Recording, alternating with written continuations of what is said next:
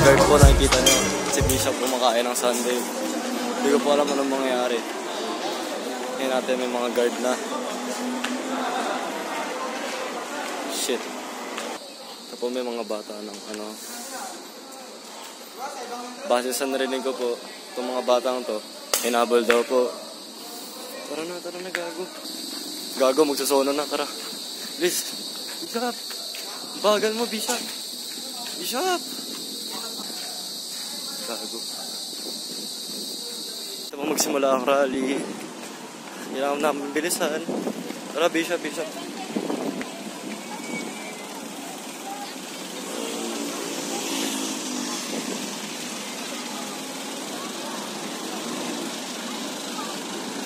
Tayo po jeep.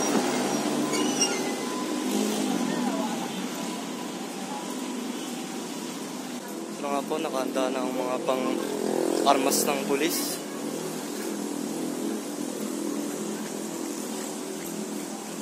Thank you.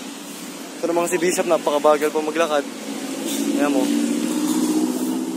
Sa marathon siguro, pangina sa lagi yung pinakauli. Challenge po ako ni Bishop. Challenge niya ako na mahabol ko daw siya dito. Hey Bishop, bilisan mo. Pag hinabol kita tumatakbo na nga po siya. Yan natin. Kakakain lang niya po ng ice cream kaya di niya kakayanin. Yan nga po, kitang-kita na yung kung gano'n siya kabagal.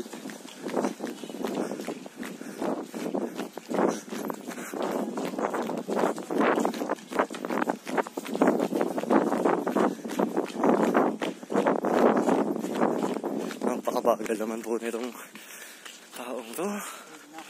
Marathon runner ba yan? Parang maiikot yung UP. Nandito po tayo sa bunga ngayon at kakatapos lang nga po ng SONA.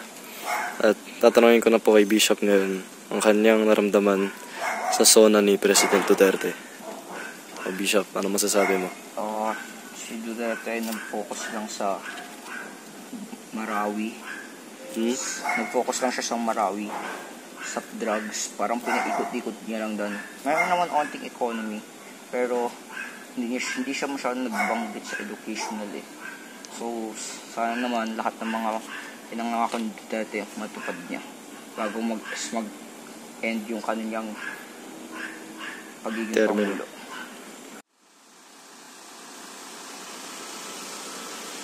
Hey Bishop.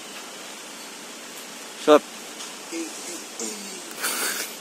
What the fuck? Sige. Take 2 po, take 2. Shop. I'm gonna show you something good and cool. You know this? Boom!